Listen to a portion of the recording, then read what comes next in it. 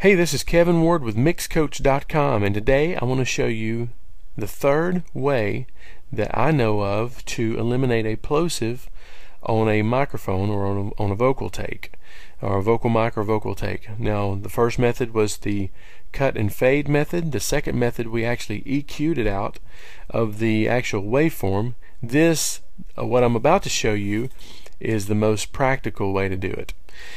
If a plosive happened once on a vocal take, it probably happened every time they pronounced that word. So what I want to do is actually to add a plug-in here. Let me let you listen just in case you're just now joining us. This is sharp, pocket, and the word knife. And on the word pocket there is a plosive or a peepop. Listen. Sharp pocket. Now, that's not the worst in the world, and it's probably cut on a really good microphone, and a lot of those really good microphones have a lot of low-end frequencies and a lot of really nice low-end, which when you hit it with a burst of air, it will amplify it nice and round like this. So, sounds like a good mic and probably a really good engineer. But what I want to show you is how to eliminate that, or at least the sound of it. Now, this won't eliminate the look of it, but it'll eliminate the sound of it, which is the most important thing. So what I'm going to do to eliminate that is to go to a plug-in that everyone has in their Pro Tools rig called EQ3 7-band. Okay, looks like this. What we're going to do is turn on the high-pass filter. I'm going to make it pretty steep like that, and I'm going to run it up to around probably 50 or 60 hertz.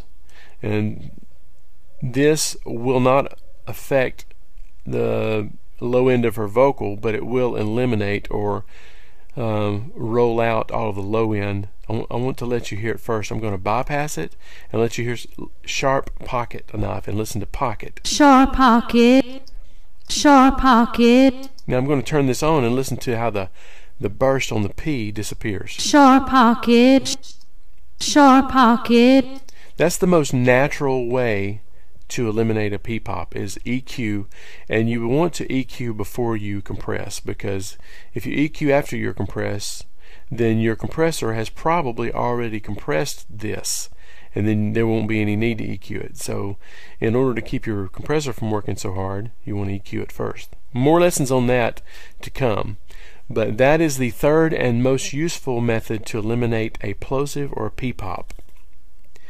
If you'd like dozens of mixing resources, categorized tutorials, and even more in-depth how-to videos, be sure you go to MixCoach.com and check them out.